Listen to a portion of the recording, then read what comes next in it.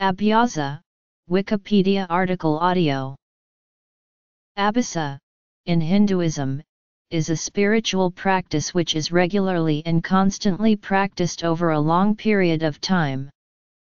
It has been prescribed by the great sage Patanjali Maharishi in his Yoga Sutras, and by Lord Krishna in the Bhagavad Gita as an essential means to control the mind, together with Vairagya.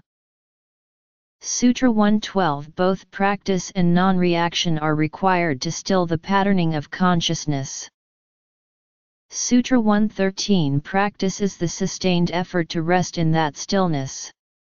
As translated by Chip Hartranft in his work The Yoga Sutra of Patanjali.